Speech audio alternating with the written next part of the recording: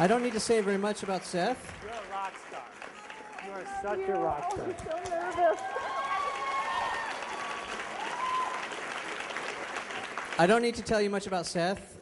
His reputation precedes him, but he's, I guess suffice to say, a thought leader, successful author, and has inspired me from his very first book. So take it away. Thank you, Brian. Brian is persistent and generous and intelligent and a real a mensch and a pleasure to work with. So thank you, Brian. All right. So I want to start by asking you a pretty serious question. I don't want you to answer it out loud, but I want you to answer it honestly to yourself. I want you to think really hard as we get started. And the question is really simple. Are you a genius? It's a little uncomfortable. If you do a search on Google for "is a genius," all these pictures show up of people from all walks of life. The thing is, Albert Einstein sort of ruined the whole genius thing for people. Because we got this feeling that in order to be a genius, you have to revolutionize quantum mechanics or physics or something that we don't even understand. And I'm here to talk about a different way of thinking about that. And I'm here to talk about a fundamental shift in the world that we live in. I did a word map of some of the writing I've done in the last 2 years, and what I discovered is the thing I write about the most is not marketing or making money, it's people. Over the last few years, I've been hearing from a lot of people, some of you in this room, and what I've been hearing from people has changed. And it's changed because something has changed in the world. It used to be that one guy, this is John Hammond, the person who discovered Bruce Springsteen and Aretha Franklin and lots of other acts, one guy had the leverage to really make a difference in an organization and in the world. But what occurred, and we're going to talk about why, is we switched to a world of factory farming. We switched to a world of factories. We switched to a world where business was about building systems that made money. The most important person of the 20th century, when they look back 500 years from now, is this guy. You may not recognize him as Henry Ford. What Henry Ford did that was so important is he figured out how to build a system called the Ford system that enabled him to take a 50-cent-a-day man and give him enough leverage and enough productivity that he could afford to pay that guy $5 a day. Henry Ford single-handedly increased the wages of people in Detroit who had skills by a factor of 10 in one day. And the line outside the factory was huge. Henry Ford could afford to pay people $5 because he was making $30 or $40 or $50 from every day they worked. The system was the king. The system was all about getting stuff done fast and productively. That it turns out that factories, a factory that sells insurance, a factory that's an ad agency, a factory that makes cars, a factory that raises money for nonprofits, a factory that makes clothes, a factory that sells clothes, they're all factories. Factories are efficient systems that take inputs from people and produce money because they're productive. They weren't always here. Only 130 years ago, this was the most complicated device sold in the United States to typical consumers. The Singer sewing machine, incredibly complex. If you broke a piece, you had to replace either the whole machine or get a craftsman to make you the piece. There were no replacement parts because everything was hand fit together. If you went to the hardware store in 1860 and bought a nut and a bolt, and you picked up one nut and one bolt, they would not fit together. Everything was hand fit. And in fact, Thomas Jefferson and some folks in France figured out that this idea of interchangeable parts was going to revolutionize the world. And it took 100 years for our culture to figure out interchangeable parts. That was replaced by this idea of interchangeable people. Because once the system is up and running, and you've got a cash register there, and you've built the store and paid the rent and stocked it up, you don't want to depend the whole thing on that cashier. You want an interchangeable cashier. Right? She quits, you replace her 5 minutes later, no big deal. AT&T had to deal with this. In 1940, they did the math, and at the rate AT&T was using operators, they calculated that half the women in America would be working as an AT&T operator within 10 years. So the entire model of our economy, number one, based on efficient factories and replaceable workers.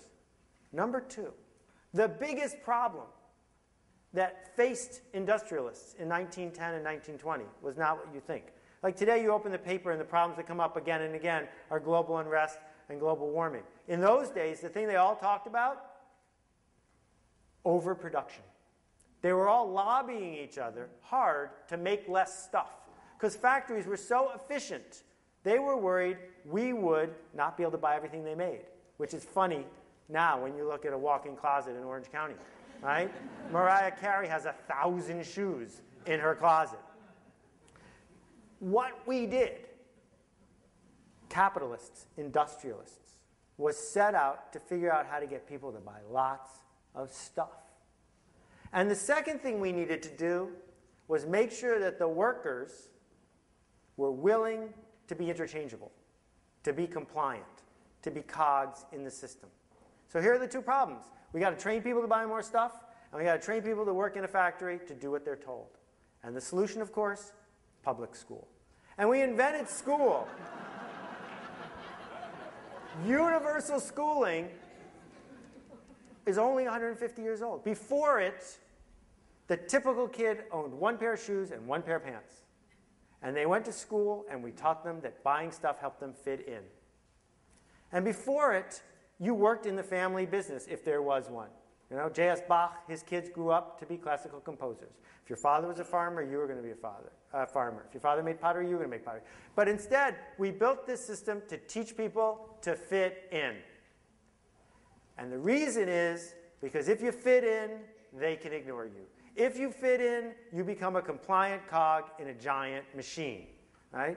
Could I just ask anyone who's using a camera to turn it off? Because I have a lot of problem with lights and flashing stuff and even video. That would really help me out a lot. I would appreciate it. Okay.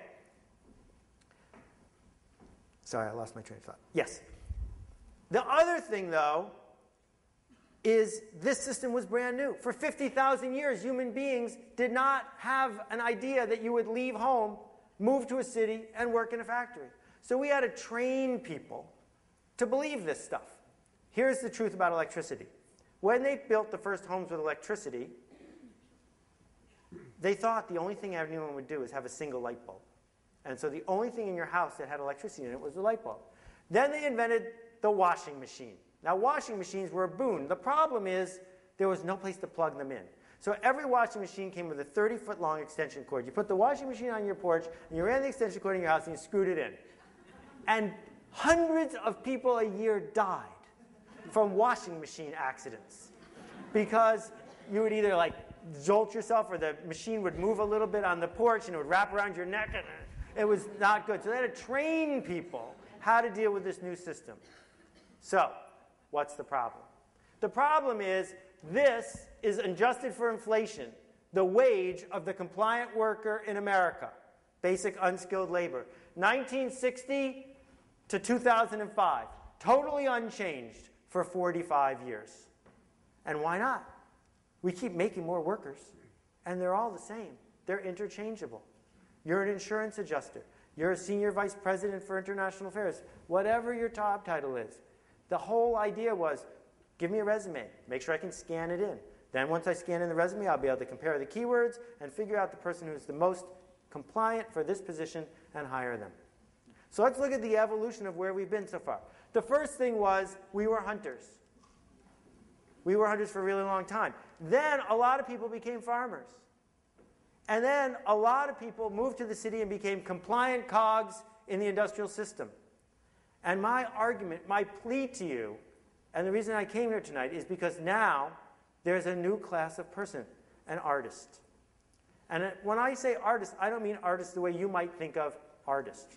When I say artist, I mean somebody who does human work, unpredictable work, makes a connection with someone else, and changes them for the better. So you can be an artist if you're a painter, but maybe not.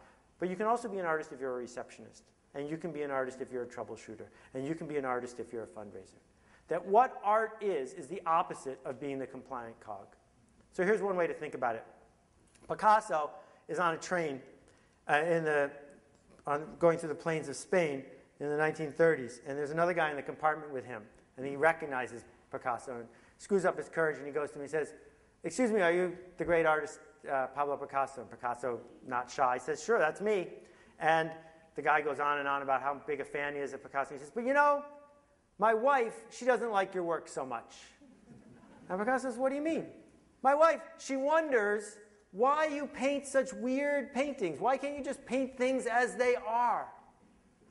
Picasso says, "That's interesting. Your wife, what does she look like?" And the guy pulls out his wallet and shows a picture of him and his wife. He says, "Here she is." And Picasso looks at it and says, "Wait a minute. She's very small and flat, too." That what Picasso did for a living was he did not become a replacement for the camera. We had cameras. We didn't need someone to become a system who would just paint things as they were. He painted things as he saw them. And that what painting became, what art became, what plays became, is the work of a human being who's doing something that someone else couldn't do. Right? The first guy who installed a urinal into an art museum was a Dadaist, a master. The second guy who does it is merely a plumber. Right? And the difference in the way we value those people is extraordinary. When Steely Dan came out with this record, it wasn't like anything on the market at the time. You can hear 2 notes from one of these songs and you instantly remember it. It's not like all the other stuff, because they did something tricky. They did something scary.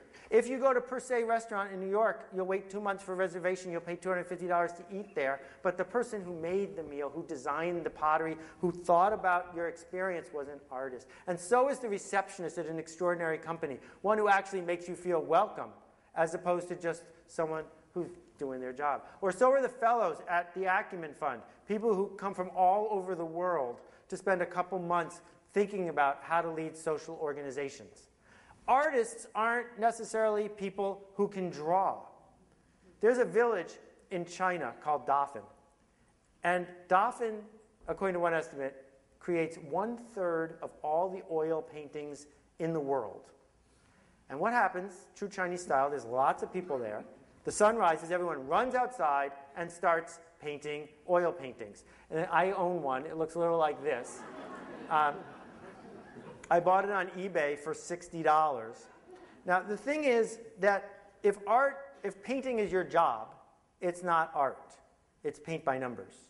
And that's an interesting item, but it's not one that we value very highly, because anybody could do it, right? This, on the other hand, is a photo from the recent Mars lander. To visualize what it would take to send something to another planet, take photos and send them back. There was no manual for how to do that. People who can figure it out are worth something. So if I had to boil it down to just a few words, it's this simple. If I can write down what you need to do, if I can give you the map, then I can find someone to do it cheaper. And I will. And I don't care what your profession is. If you're a radiologist, as soon as x-rays become digital, they just did, I can send that x-ray anywhere I want. Why will I have you read it just because you're nearby?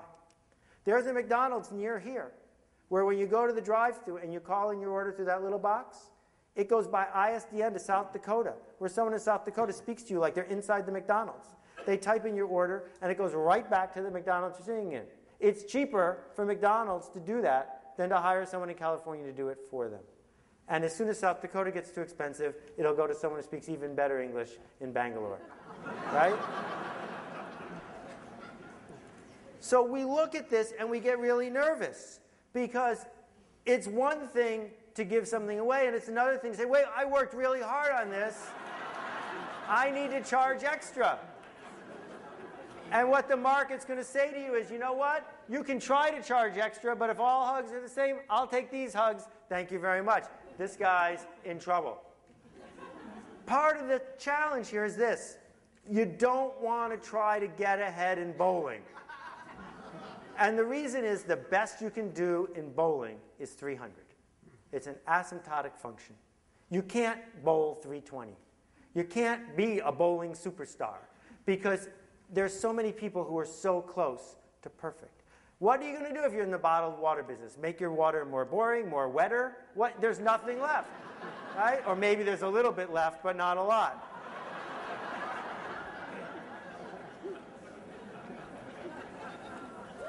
And so, let me get a little economic geeky on you here, because I think that there's an important inflection point in our world, and you're present for it, and it's either an opportunity or a bane or a curse. This is Karl Marx, one of the Marx brothers, the least famous. And that's Adam Smith. Karl Marx and Adam Smith saw a machine. It's a pin-making machine. Adam Smith writes about it in the first chapter of his book. Before the pin-making machine, those little metal things they put in the shirt, right? They put 2 in when they make it, and by the time you get it, they've reproduced, and there's 18 all in there.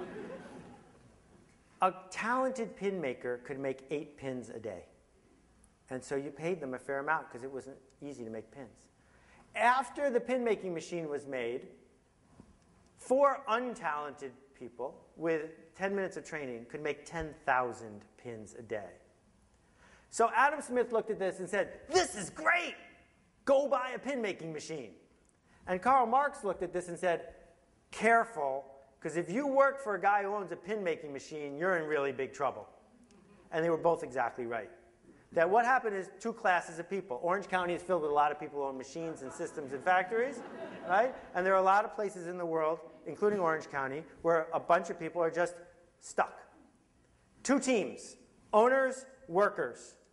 Marx said, that's lousy. We need worldwide revolution because the system won't go away without it. And Smith said, go buy yourself a machine. Something just changed. And what just changed is this. Anybody with $800 or access to a public library now is both. You own the machine. It gives you access to the world-class tools of the internet. It gives you access to every consumer in the world. It gives you access to world-class writing tools, world-class connection tools. You can create something in 3D CAM software and send it over to China and get prototypes right back. It changes everything because now there's a third team. And the third team are the people who are both workers and owners. And I call those people linchpins. Those are people who are artists. Those are people who are doing stuff we can't live without. Those are people who are taking intellectual risks, not doing physical labor. Those are people that in the future are going to be glad they made the choice to be those people. Here's the thing. You can't be a coal miner without a coal mine. And very few coal miners own their own coal mine. But you can be a recombinant DNA scientist for $300. You can order it on the internet and do the science on your kitchen table. So something fundamentally has shifted. The wall has come down between owners and workers, right? That what happens is the internet, this massive connection of everything, means 2 things are going on.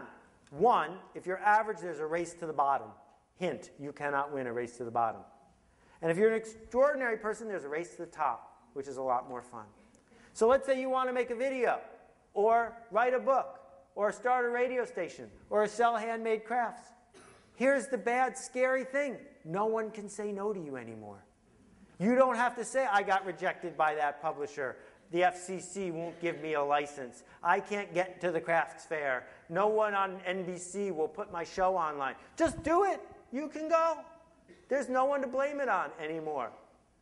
So Shepard Fairey, a brilliant artist, has built this career out of pointing out to people, you really don't have to obey anymore. We don't have an obedience shortage. Right? I would like to argue that obedience is largely for dogs. I have one of the world's largest collections of cafeteria lady photos. And this is my favorite one. I think they're prison cafeteria ladies. I'm not sure. So the thing is, it really sucks to be a cafeteria lady. Cafeteria ladies are abused by the customers. They're not paid very well. They have to wear the attractive clothing. They don't get free haircuts at the company store. All these things. But guess what? They all grew up playing a board game called Candyland. That from the time they were 2, we've been training kids to pick a card, move the pieces, and work their way through the whole game. That is the entire set of rules of Candyland, right? There is no judgment calls. There's no imagination. Pick a card, move your thing, next person's turn. And it's so much easier to give a kid Candyland or a TV than it is to give them a block of wood and say, go do something creative. Right? Go play in traffic. Go start a fire. Go do dangerous things with the microwave oven. We don't do that. You know why? Because our parents didn't do that. Our parents raised us to be compliant because that was the system. And it worked for a long time.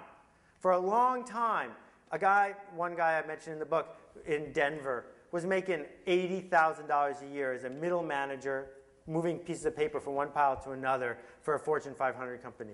And the Fortune 500 company got under price pressure, so they laid him off with 10,000 other people. All of whom were innocent because they followed instructions, and now this guy makes $12 an hour working at the 7-Eleven. Where did the $70,000 difference go? Right? Well, it went because he was complying. It disappeared. He didn't change. What changed was the system.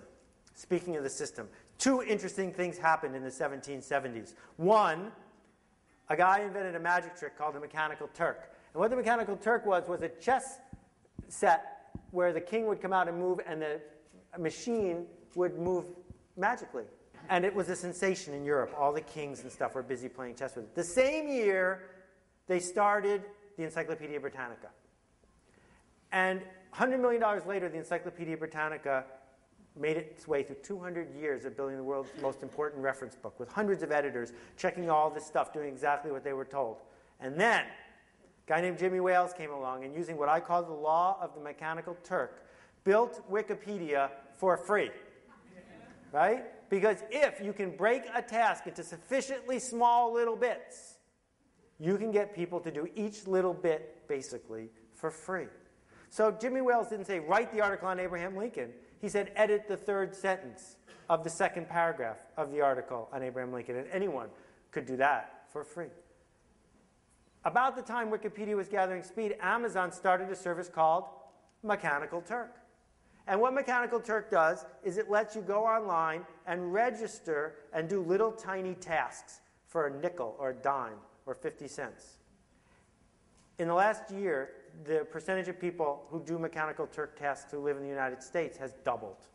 That there are endless people who are lining up. Here's a picture of people who do Mechanical Turk. A guy posted on Mechanical Turk, I will pay you 25 cents if you write on a piece of paper why you use Mechanical Turk, take your picture, and upload it.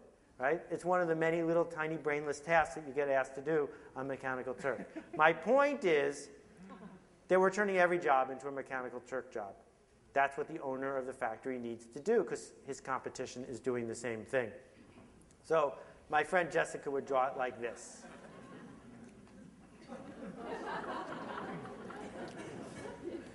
So I think there's a hierarchy here, and it's a hierarchy you might be familiar with. The lowest thing you can do to get paid for is lifting. Anyone can do it. Then there's hunting. Then there's growing stuff, producing stuff, selling stuff, which is really hard because people are afraid to do it, connecting other people, because that takes the work of the heart, and finally creating and inventing stuff, which no one ever taught us how to do.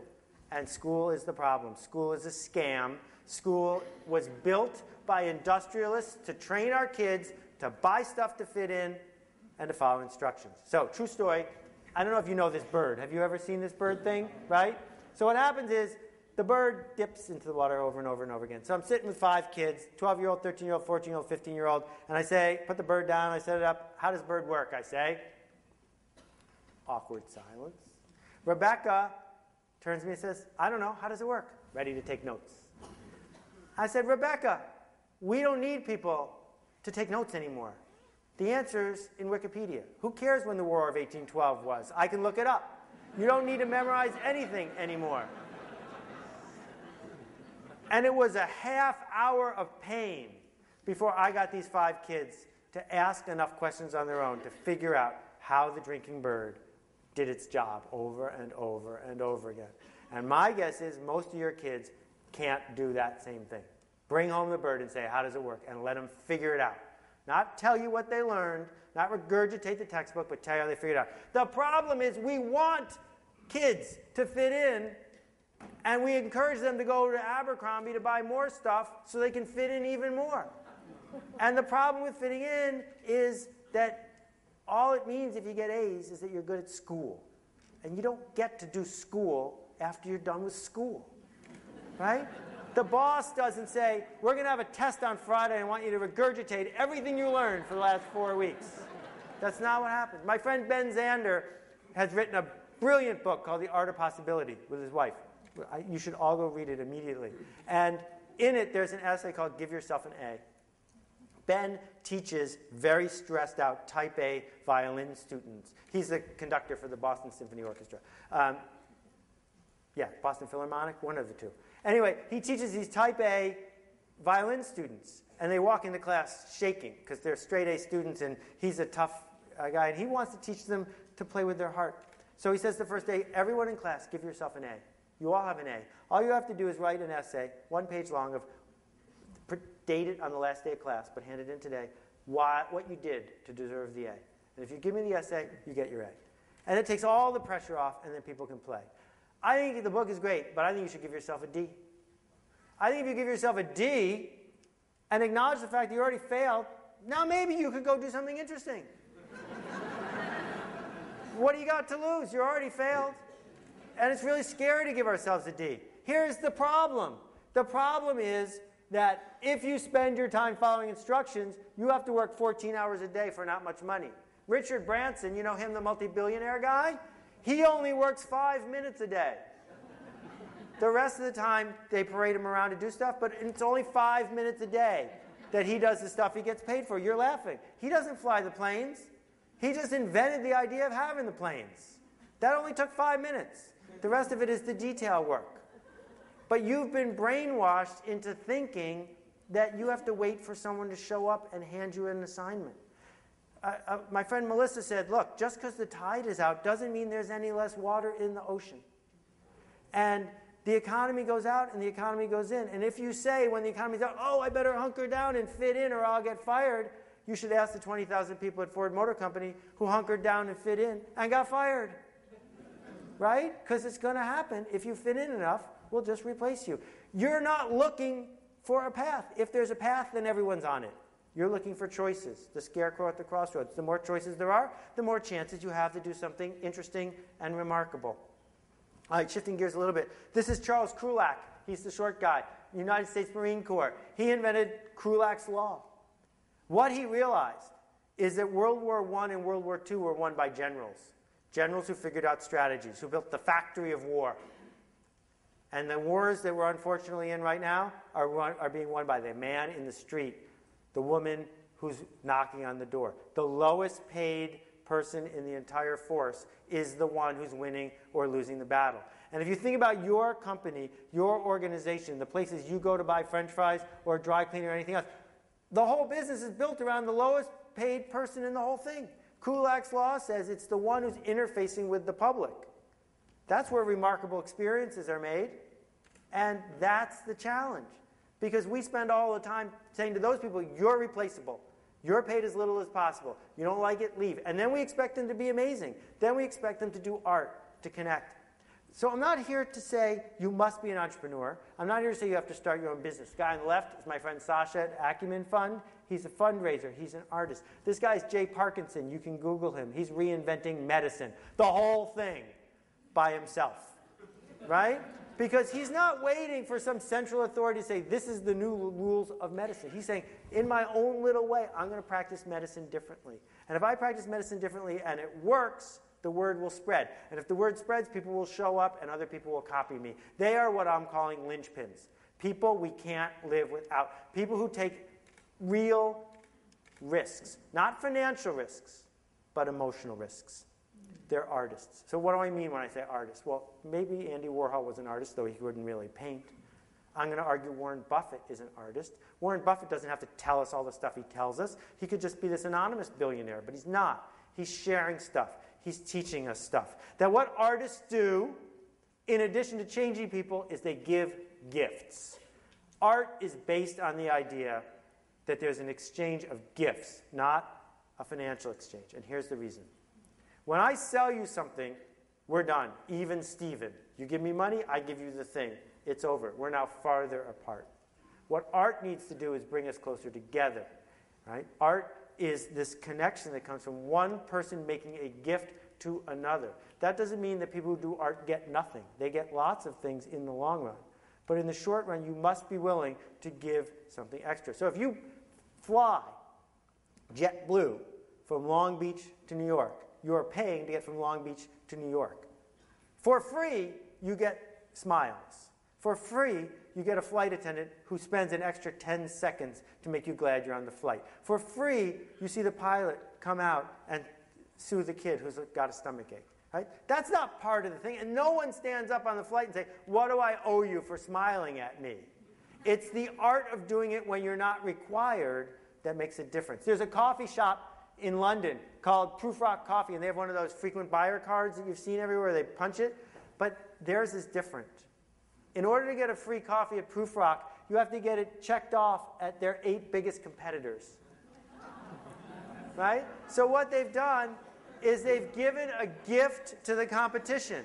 They say to their customers, go, try all our competition. Once you've tried them all, come back and we'll be happy to give you a free coffee.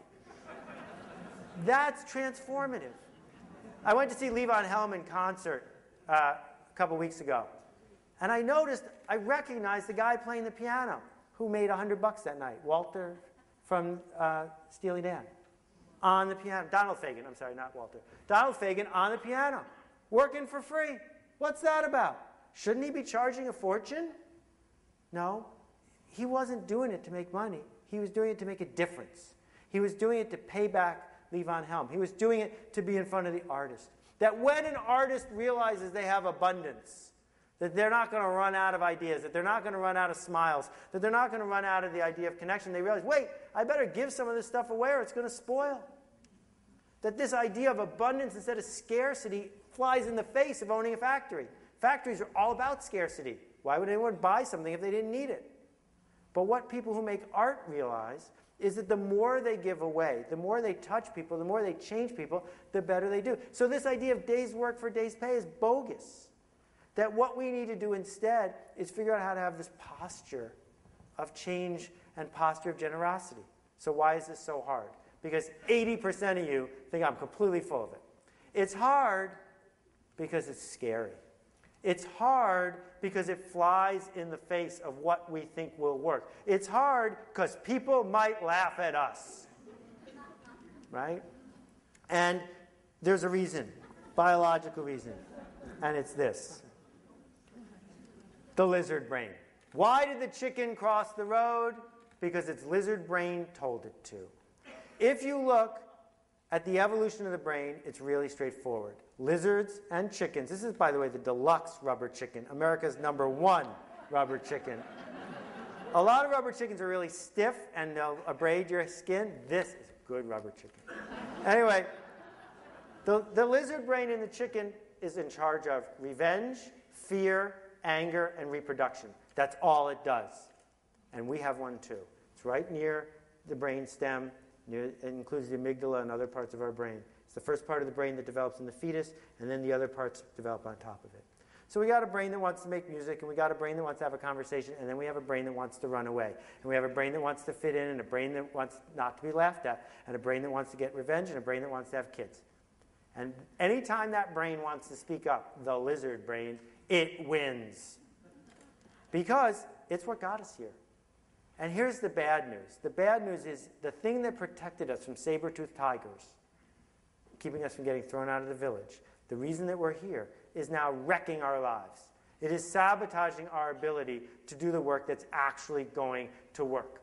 My friend Steve Pressfield calls it the resistance. The resistance is that voice that says, I'm afraid of public speaking. That voice that says, I don't want to have that honest conversation with that guy I work with because it might not work. I'll do it tomorrow. The resistance is the one that says, I better go check Twitter instead of writing that essay. Because someone might have said something on Twitter that would really be helpful. And if I do that, I'll build a bigger social network. And then when I finally write my essay, it'll go fine. The resistance is the one that's responsible for writer's block. Do you notice no one ever gets plumber's block? Right? You call up the plumber, he shows up, he says, you got any whiskey? I don't think I feel like plunging that toilet. That's not what happens. But writer's block, we go, oh, of course, it's so hard. You have to hold the pen. So in addition to my cafeteria lady photos, I have the largest collection of baseball bats flying into the stands photos. Now, my favorite is like, here's the big baseball hero ducking down under the dugout. The bat's way up here. But the lizard brain says, uh-oh, this is really bad news. And we don't have any choice. We can't help it. We're hardwired. Here's the good news. This one, the bat didn't really hurt anyone in this one. It's a lens difference. Anyway, the thing is that it's pushing us to fit in. And there are no bats flying at you, I promise. That most of the time, the very thing you're scared of is the very opportunity that you have to make a difference. Okay, true story. I fly from White Plains to Boston. It's a 14-minute flight or something. Finish the thing, and I fly back, but there's fog in White Plains. So I land in Albany. Albany's 110 miles away from White Plains. We land at 8 o'clock at night. It's raining. It's clear. This plane isn't going nowhere. It's a 16-passenger little toy plane. And we pull up to the gate. The airport is basically closed. And they're not letting us off. I don't know how long they were hoping to hold us. So they say, it might be 2 or 3 hours. We hope to be able to fly to Boston soon. So I've got this little modem thing for my thing, so I can go online wherever I am. And I go online and check out Avis. And I check out Google Maps, and I realize Avis has a car. I reserve it. I can get back to White Plains in 2 hours. So I put my laptop away. I stand up, and I say to the flight attendant, I need to leave this plane. And she says, well, you can leave, but you can't come back on. I said, fine with me. And then I turn. I'm wearing a suit. And I turn to everyone on the plane, and I say, hi, my name is Seth. I'm wearing a suit. I've just rented a car from Avis. I'm going to drive to White Plains. I'll be there in 1 hour and 50 minutes. The car is empty. Anyone want to come? It's free. And I stand there for 15 seconds, and no one says a word. And I leave and drive by myself. Right? Why is that? Because of the lizard brain. If you stay, you get to blame United. Right? If you stay and you have a miserable time, it's United's fault. But if you stand up and leave that plane, you can't come back on, then it's your fault. And that's what we want. We want someone to tell us what to do. We want to be more average than average. The lizard brain says, whoa, whoa, whoa, whoa, whoa. You're talking about things that could get me in real trouble.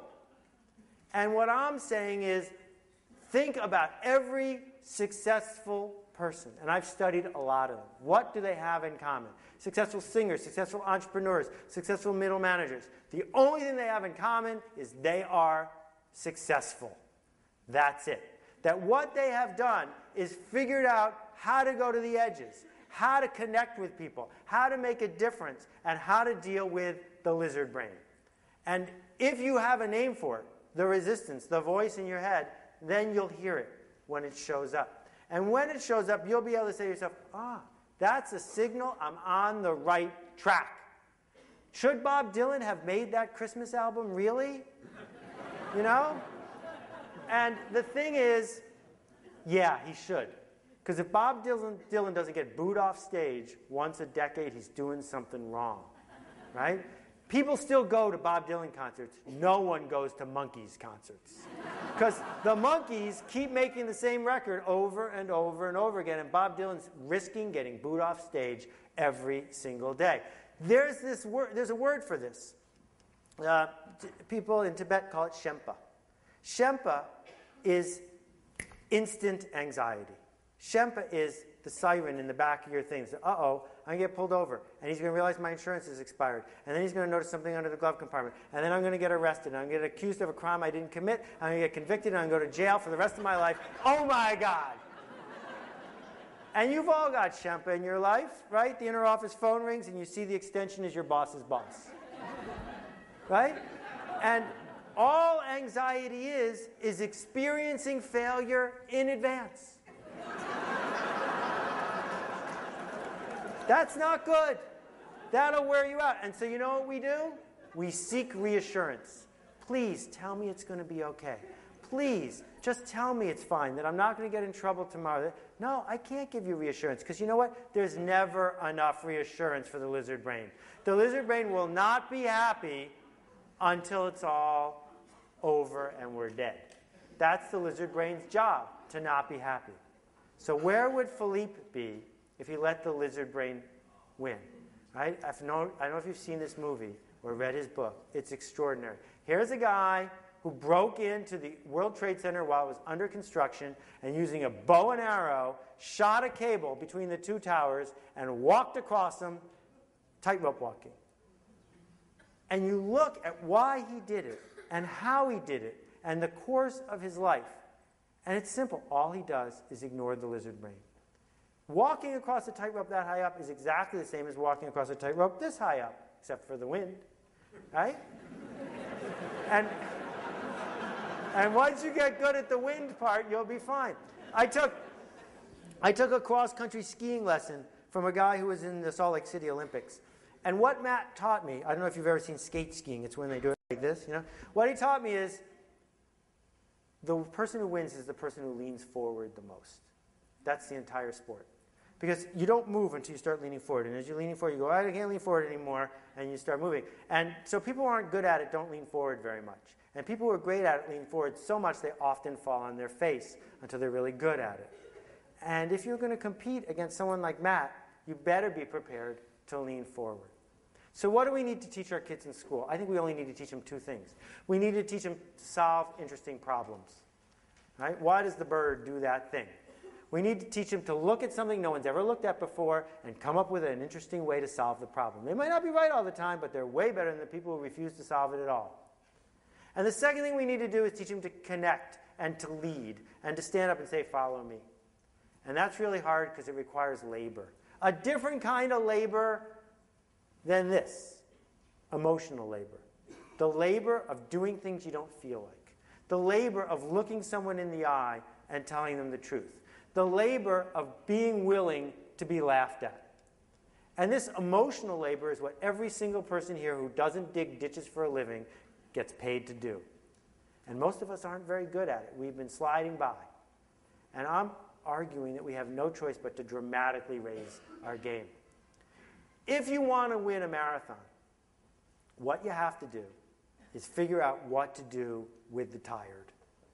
That lots of people run, and some people get overwhelmed by the tired. Someone like Mary Decker figures out a place to put the tired.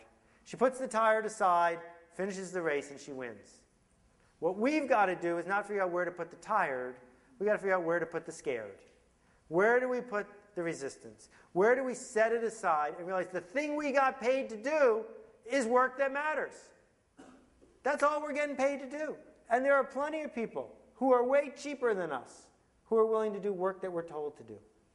And we look at this and we laugh a little bit and we say, well, that's pretty silly. But I think it's important to understand that's all there is. That's the new economy. The industrial era is over. One of the ways we deal with it is what I call Pulitzer Prize fighting. The Pulitzer Prize, as you know, is what they give to people in journalism. And Pulitzer Prize fighting is the irresistible urge to go to an arena where there's lots of competition and there's prizes. Right? So journalists could write lots of different things, but lots of them want to work for the New York Times because that's the right thing to do.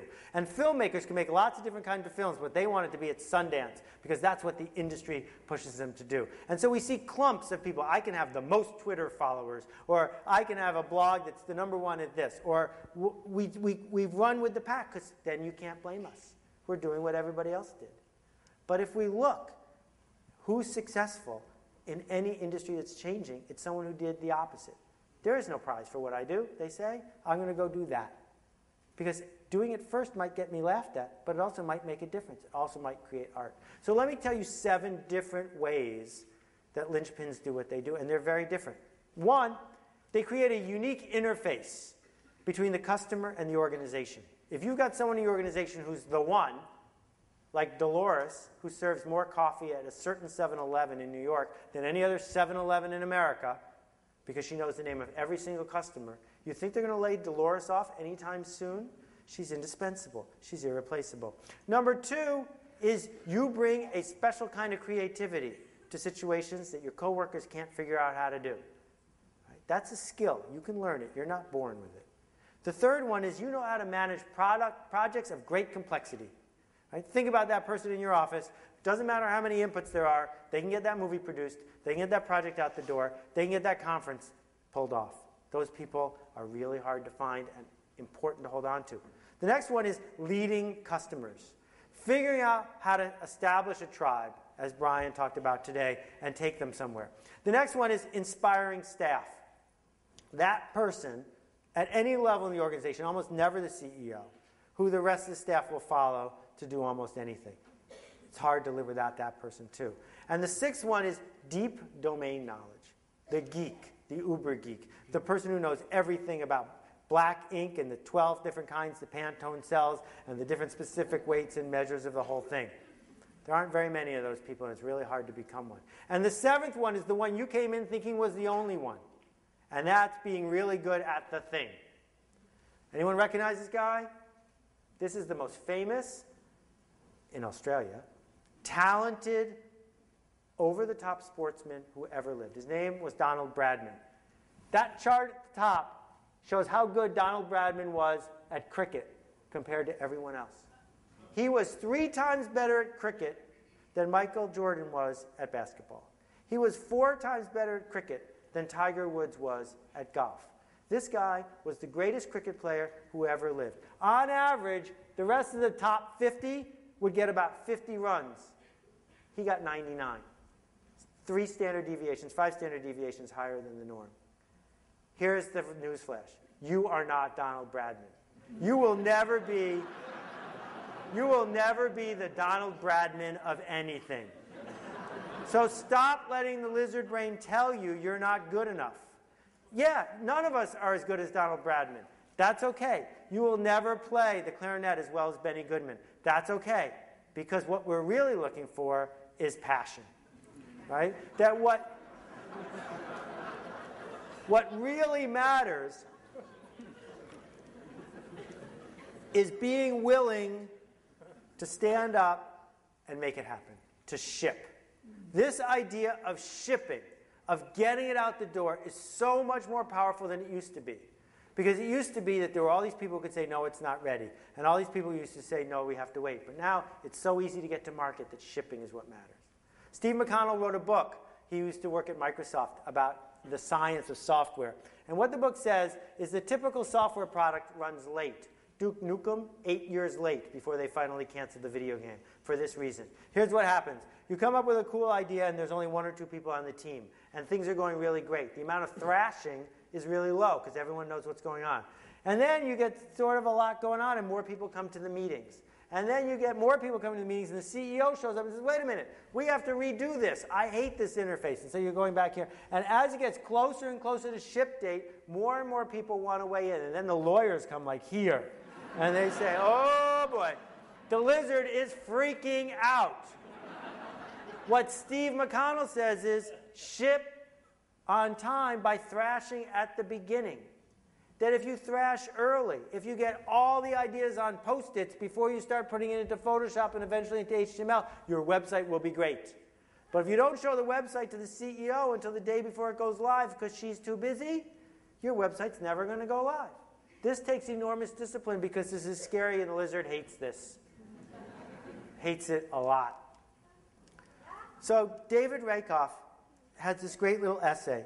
He was at the movies, and there was almost no one there.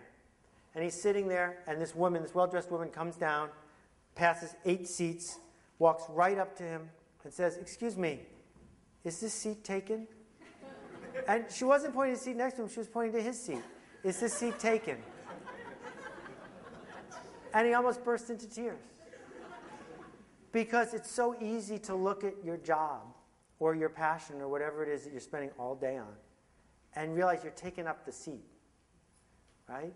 That the question I want to ask you is, do you do your work because you got to, it's an obligation, or is it an opportunity? Is it a platform for you to do art? If it's a platform for you to do art, then you can say in every moment, in every exchange, what do I do in this 3 minutes that makes me earn my whole day's pay? What's the scary insight that I come up with? The thing that has nothing to do with a map. And so if we think about these things of art and making a difference and shipping, all of a sudden,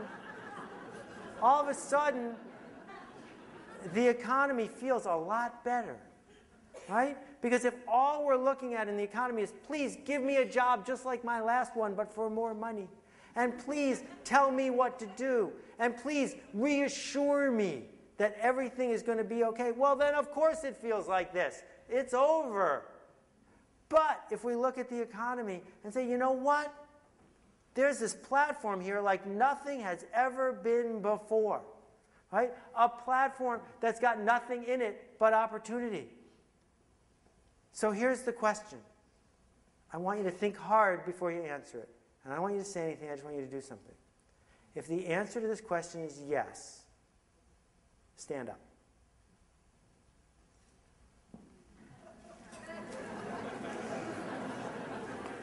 Bravo. Bravo.